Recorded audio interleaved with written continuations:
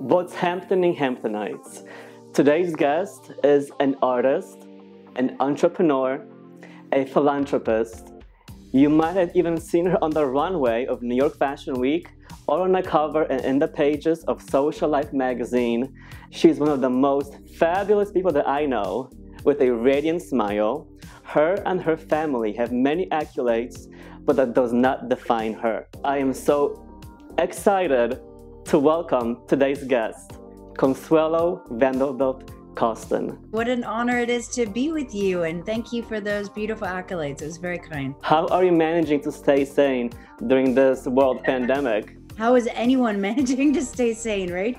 Being able to express and writing and singing and working on Soho Muse. Speaking of Soho Muse, you are the co-founder. Can you tell us a little bit about Soho Muse and how artists can be involved? Soho Muse is how we like to define this as a trusted source for the creative community. Whether you're a makeup artist, a hairstylist, a designer, and the prerequisite is to be in Soho Muse is that you're a working professional in what you do. And so the thought process behind this is that anywhere around the world, if I'm putting together a project, a music video, a feature film, a fashion show, that I can go in and I can actually, whether a brand can navigate and find talent, or talent can find each other within the system. Alongside with Patricia Arquette and a company called Entity in Los Angeles, we did an event with them for our younger tier audience. Young creative minds who are in school or who are just about to graduate and looking for opportunities and looking for mentorships. And so that's called Soho Muse World. So that's our younger tier that's just opened up. I think it's so important that young kids, as you know, that if you have one or two mentors in your life, it can absolutely change the trajectory of your whole life. It really can. You know, Soho Muse, we've just launched a new marketplace, which is amazing. We started with 10 designers. So as you know, retail has suffered so much recently that we're helping to provide more visibility for our members and our designers to really get the opportunity to be able to sell their wares.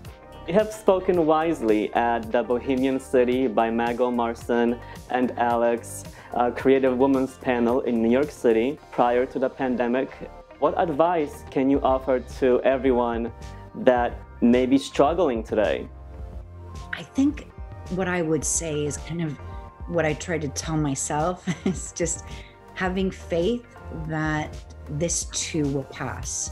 But I do believe there are lessons in this that I think we need to really adhere to, you know, keeping things simple, that it's always about, you know, keeping connected with the people that you love.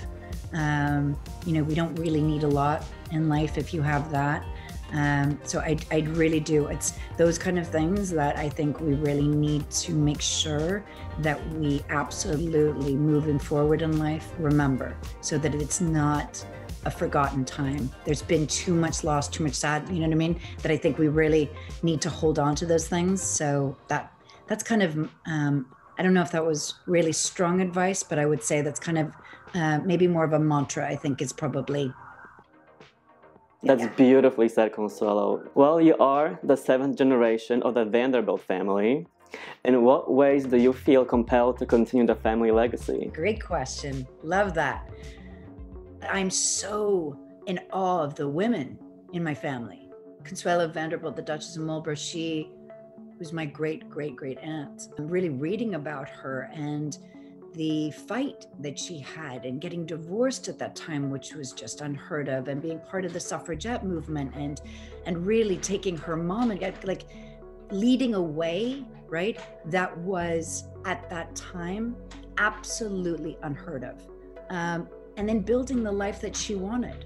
I think that's really where I see that there's been such extraordinary strength. And even Gloria, who I sadly never got a chance to meet, she was a rebel in her own right, and she paved her own way as an artist and built an exceptional business. Do you know what I mean? So I think watching the journey of who my family is and what they've done is and will always be incredibly inspiring to me. I sit on the board of the Vanderbilt Museum, and the Vanderbilt Museum is in Suffolk County. You know, my great-great-grandfather, he was a voyager. And so all these extraordinary artifacts that he's picked up around the world, from mummies to mollusks. Like, I have to take you there. Like, you will love this. It's so diverse. There's a huge planetarium. It is such a crazy, beautiful, amazing place. So I invite all of you to please come and just celebrate, because it is a family tradition place. So it's very special and something very important to me. I would be a kid in a candy store. That's what we want. We want you to be that. I love that. And, you know, I've noticed your jewelry. This is, of course, the one and only Mr. Malan Breton. I mean, how could this not be, right?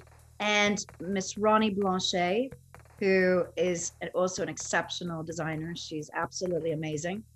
Well, we have a very special guest joining us today. I met him first, my God, 10, maybe 15 years ago at the Marcus Klinko and Andrani show. And we clicked. It's Malan Breton, fashion designer extraordinaire. Thank you. It's nice to see you. You're single with Consuelo, I'll Be Home for Christmas.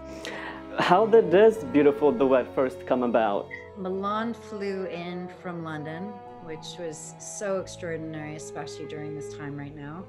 And we filmed at the Vanderbilt Museum.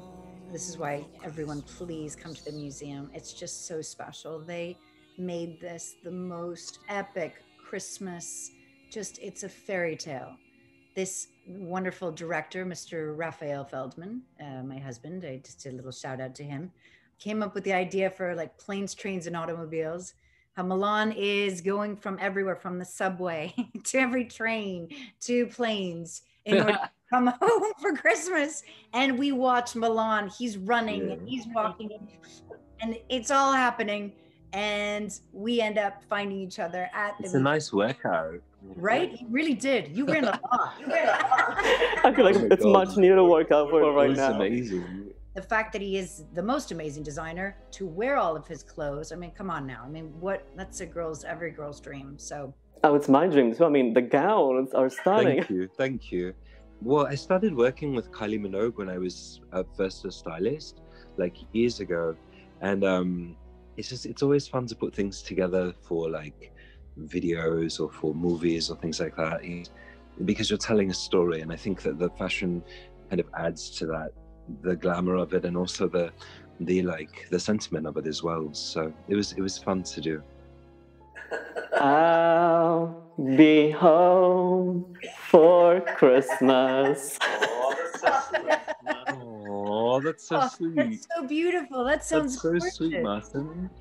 That's so sweet. Oh, you sound amazing. I think you need to maybe intercut with the video or the single at this point. Everyone go and check out the single on Spotify, on Tidal, please, on YouTube. It is there, and all the proceeds go to charity. So please go and enjoy. I'll be home for Christmas. Thank you guys. I love you.